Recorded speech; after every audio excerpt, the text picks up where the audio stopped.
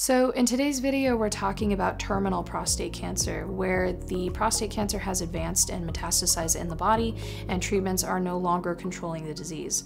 So we're talking to Dr. Mark Schulz, who's a 30-year medical oncologist focusing solely in prostate cancer, and he's going to discuss his experience with this situation. So in today's video, Dr. Schulz, we're talking about prostate cancer patients who have advanced disease and their disease is no longer being controlled. For people in this situation, I think they're kind of wondering, did we get everything? Is there a checklist we should have looked over to make sure that there's nothing that we missed? And what do the next steps look like if treatments have not worked? So we're talking about patients who have widely metastatic disease, patients who've been on first and second generation hormones for extended periods of time. PSAs are rising. Patients who've been through some chemo, had Pluvicto, undergone genetic testing, and if there were any treatments that could induce responses because of the genetic profile, had some form of immune therapy. If the disease is continuing to progress, PSAs are rising, scans are getting worse, is there a time where you say, really, we're running out of options and maybe it's time to pursue comfort measures? That time does come. I know everyone wants to be very thorough and ensure that there's been no stone left unturned, that there's no treatment option in the wings somewhere that could be effective, because that is the best way to bring about a better quality of life, reduce pain, and maybe even live longer, is if we can find another treatment. The pursuit of that is important. I think in the whole process leading up to that, the sense of urgency of pursuing these things in a timely way. One of the things that makes me sad is if I have patients who, because there was sort of a lackadaisical attitude towards implementing treatments in a timely fashion, that the disease gets out of control and there isn't time to give treatments that we know can help. The other limiting factor that comes in is that prostate cancer, when it gets very advanced, it spreads throughout the bone marrow, and many of the chemotherapy type treatments or the radiation type treatments have a collateral impact on bone marrow that can cause blood counts to drop excessively, where someone may need transfusions or become susceptible to infections because their immune system isn't functioning appropriately. This sort of end-stage situation that where patients can get bone marrow failure also limits treatment options. That concept of keeping that in view, that there's a bone marrow reserve that's adequate for patients to have treatment, and so that becomes a limiting factor. One of the medicines, Xofigo, is a nice palliative treatment for people with bone metastasis. But if their bone marrow reserve is too weak, they can't take it. All these factors, I think, come into play when we talk about maybe it's time to go on hospice, maybe it's time to start comfort measures, and that people have peace of mind that they've really made a good effort to implement all available treatments, and that they're not leaving anything behind. I think one of the biggest concerns that comes from the patients and from caregivers who are in this situation is how they handle pain. So, what does the pain management look like in this situation? If there's an effective treatment, that's the best way to control pain. But as we already pointed out, sometimes there are no remaining effective treatments that haven't already been tried. And if it's an area of bone pain, usually spot radiation can be very effective in getting rid of that pain. And then you're on to things like nerve blocks. They can inject medicines to block nerves where if you have pain in a specific region. And then the old tried and true are narcotic medications, which can be very effective in controlling pain. So this is an area of expertise, pain management, pain control. There are actual physicians trained in simply controlling pain, and if there's not adequate delivery of those services, patients should look to get a consultation from a pain expert. Medical oncologists who do manage patients with terminal diseases are usually pretty proficient in this sort of thing. Urologists who sometimes manage advanced prostate cancer, being surgeons, maybe not as much, but a medical oncologist or a pain specialist. And ultimately, if it's concluded that the treatments options are running out, then hospice programs where you have trained nurses that have been through this this whole process many times and understand how these different pain medicines work and how to keep people comfortable are very, very helpful. So in these situations where all treatment options have been explored and there is widespread metastatic activity, patients have sometimes asked, is it even worth going on a clinical trial in this state, or is it too far gone? So at what point is the cancer so extensive that a clinical trial would not be effective in that time frame? The things that keep people out of clinical trials, and not every clinical trial is going to help a patient. Patients do need to be selective and get the backstory on these different medicines. It's not the trial that you want, but it's access to a medicine that's not yet FDA approved. So you can do research on that medicine and find out if it's really likely to help or not. You don't want to be in a clinical trial unless there's some evidence that the medicine that's being researched has already done some good for some people that have prostate cancer. But the things that keep people out of clinical trials are weak bone marrow. So if a person is very anemic and they can't get their red counts up above a certain level, very low platelet counts if they can't get their platelet counts up. If they have a history of other cancers that have been active, maybe in remission, that will often exclude people from clinical trials. And then there's geographic issues of being able to travel repeatedly to places. Doing background research on the possibility of getting onto a clinical trial is very important. If you talked to me 10 years ago when the research on prostate cancer was a lot more anemic, I was not super enthusiastic about a clinical trial really making a big difference. But we've talked on this channel before about actinium, which is a very exciting kind of a second-generation Pluvicto type product.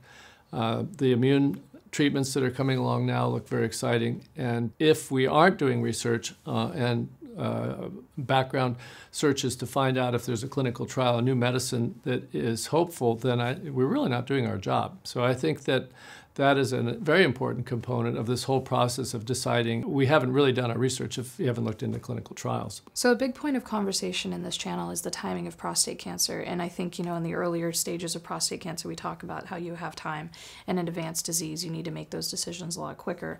When you're at this point where there's widespread metastatic, disease in the body, what does the timing look like as far as the treatments have stopped working and now we need to go into pain management and palliative care? I think it's very important that you make that contrast, because we're always telling people, slow down, do your research, don't jump into an irreversible treatment when we're discussing early stage disease. When patients have metastatic disease, it's more like trying to keep a burning fire under control. And I think the best counsel is for when things are going well, if someone is on say, chemotherapy, they've started their PSAs 100, they've gone on Taxotere or Jevtana, their PSAs dropped very nicely down to 20, maybe they've had 4, 5, or 6 treatments. During the time that they're on Jevtana, there should be an active search going on for what will be the next thing we do. And when people have advanced metastatic disease, we don't just stop the treatment and see what happens. We know what's going to happen. The disease will come back oftentimes briskly. The real question is, what are we going to switch to when we stop the Taxotere and Jevtana?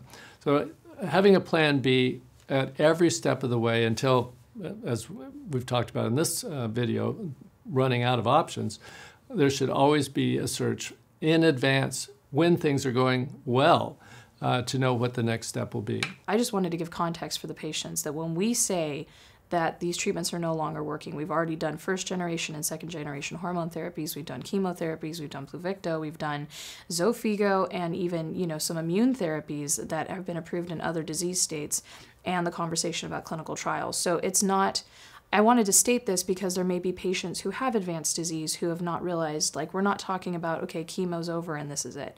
It's more a matter of there are different options in those categories, and as you also mentioned, actinium. So with that being said, is there anything that I'm missing within that context? The only clear-cut one, we covered clinical trials. Let's elaborate just a little more briefly on genetic testing. Genetic testing has become front and center because of PARP inhibitors and BRCA mutations.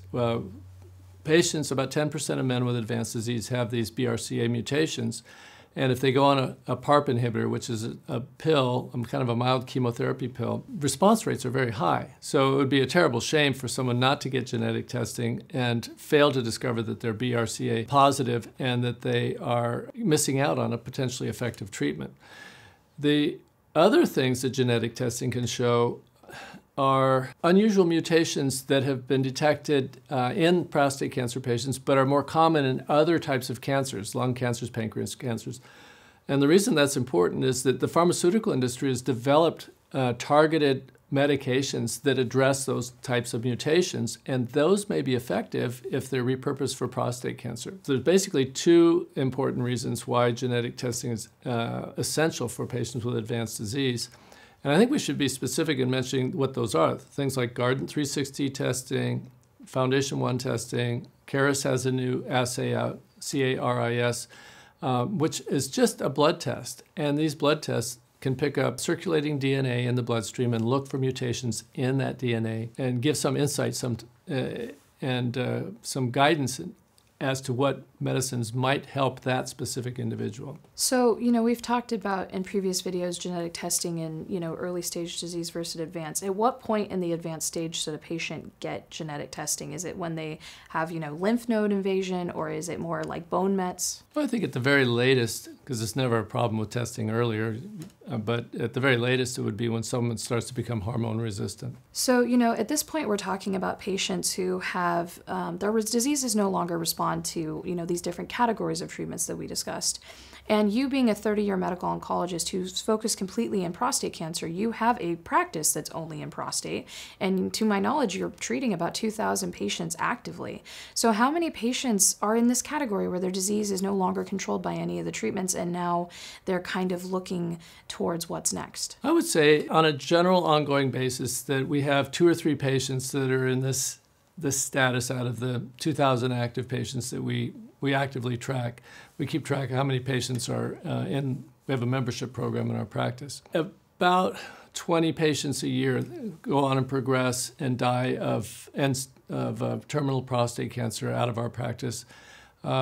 Many other patients die of other causes, old age, unrelated to prostate cancer, then die of prostate cancer. But the 20 or so patients each year that we lose would be about 1% of the men that overall that we're managing with prostate cancer. And if you look at the stories of these men, they fall into basically 2 categories. Some of these men were diagnosed back in the 1990s, and their disease slowly progressed over many years to where they're in this advanced stage, and unfortunately they're going to pass away from prostate cancer.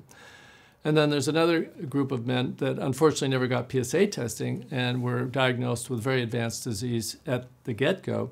Those men can often be kept alive for 10 or more years. But if they were diagnosed, say, in 2007, now they're facing problems with running out of treatment options. You have a practice that specializes specifically in prostate cancer. I think that other patients may not have access to clinics like yours where they're either specializing or maybe their medical oncologist is not mentioning all of the options. So what is the advice you would give them to patients who are in this category and advocating for themselves? We've mentioned a list of options, and that I think it behooves every patient to be very diligent. If hormone resistance is developing in men that have metastatic disease, then, as I articulated already, we want always to be thinking of what will my next treatment be. And you have time. If you're responding to, let's say someone becomes hormone resistant and they put you on Pluvicto, which is an injection every 6 weeks for a total of 6 treatments. The Pluvicto is working, the PSA is declining.